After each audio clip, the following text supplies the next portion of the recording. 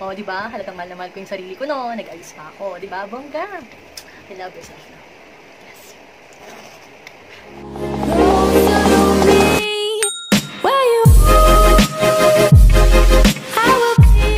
Hey you guys, it's someone here. Welcome back to my YouTube channel. I'm back again with another vlog. Today, i-share ko lang yung self-love process ko during this quarantine, and I hope so na may matutunan kayo. And I guarantee you na feeling ko matatamaan ka rin sa mga tumama sa aking mga wordings. So, ayun, i-compare ko lang yung dating ako compared sa ngayon na love ko na yung self ko. So, sa mga nag-struggle dyan na mahalin yung kanilang mga sarili, this vlog is for you guys. So, ayun na. Let's start na.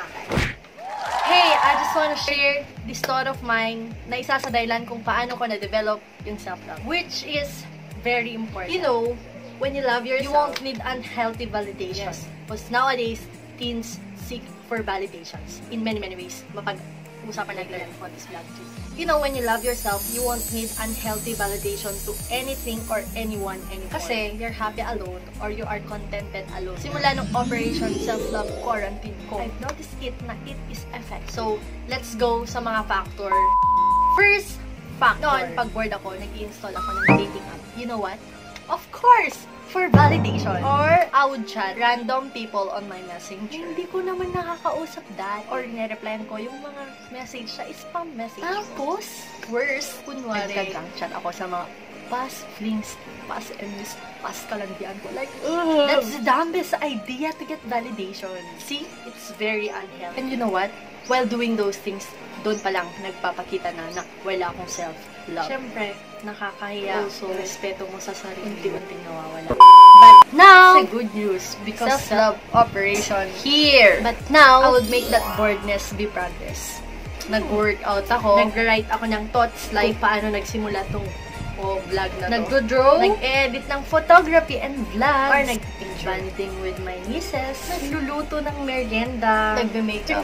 Ay, ang dami-dami pang pwedeng gawin, guys. At isa pa, sobrang nakatulong yung podcast na pinapakinggan ko ngayon, which is sa boiling water. Factor 2, when I posted my picture TikTok or story, I would very disappointed pag konti lang yung likes and views. Kada minuto, chine-check ko yung mga nag-views. Kung bino ba ng crush ko, feeling ko ang ganda-ganda ko na, feeling ko pinansin na niya ako. Ganon. Eh, bino lang naman. Alam ko marami ring nagagalit sa mga nag-share ng meme without reacting first. So again, but now, I would post my pictures for memories na for memories to look back. I don't mind how it blows or not. I don't mind how many likes are there. I wouldn't mind kung madami bang natuwa or wala. And girl, always remember, you are beautiful kahit konti lang yung likes and views ng my stories and pictures mo, Facebook or whatsoever, or kahit saang mga social media.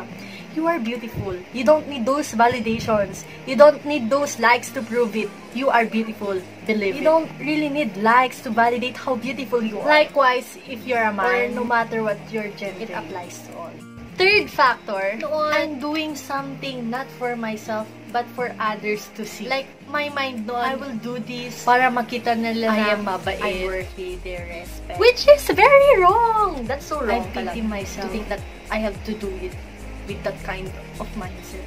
But now, I'm doing things because it is just what I feel to do. I'm doing it because it's my responsibility. I'm doing it because I can. I'm doing it because I want it. Nothing for. Factor number 4. Hanap ng lalaki, or should I say, jowang-jowa. Parang pag in-approach lang ng isang lalaki, makikipaglanti na agad. Sabihan lang ng maganda. Kilig na kilig na. Nagplaplano lang ng future. Lubog na. Ine-entertain lahat ng dumating. Or dumadating. Pag umalis, masasaktan. Ganun lang yung cycle dati. In short, tangang marupok. Di lang marupok. Tangang.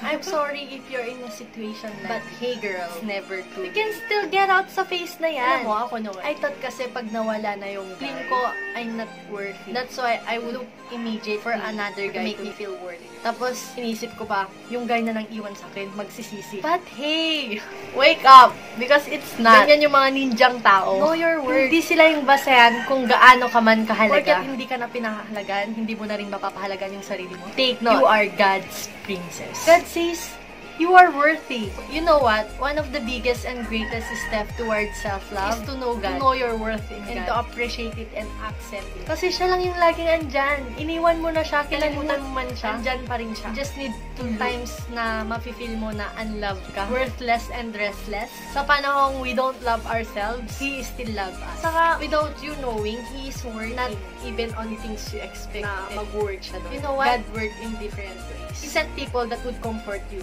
Yung mga taong hindi mo naman ka-close pero bigla-bigla kang hinahag. Yung mga taong parang imposible mong magiging ka-close pero naging ka-close mo. He also uses your friend. You know when your friends hugs and you are relieved, it's not just your friend. God is hugging you through your friend. Paano ko nasabi? Kasi you know, palagi mo naman hinahag yung friend mo eh.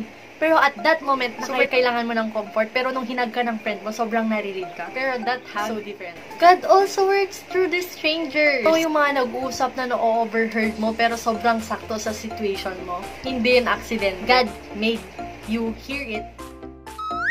So, yung 4 factors, may 4 lessons doon. Una, improve your talents or discover new talents. Pangalawa, check your intention. Make sure na yung intention mo sa isang bagay ay clean and clear. Pangatlo, stop that cycle. Hindi mo kailangan ng validation ng iba. Be happy alone. Pang-apat, the very important one, know your worth in God. So that's all for my vlog. Thank you for watching. I hope na may natutunan kayo and may apply rin kayo sa mga sarili nyo. And please subscribe to my YouTube channel and click that notification bell kasi minsanan lang din po ako nag-upload ng videos ko para ma-notify kayo pag may bago na akong vlog. Bye-bye! Slay alone!